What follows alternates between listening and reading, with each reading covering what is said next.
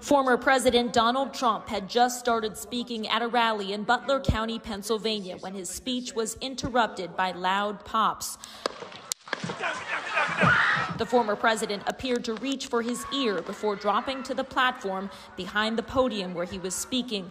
Secret Service agents rushed the stage and surrounded Mr. Trump. After a moment, they raised him to his feet. Blood could be seen on the former president's ear running down his cheek toward his mouth. At least a dozen loud pops could be heard during the incident. Before being hustled off stage, the former president raised his fist and pumped it at the crowd.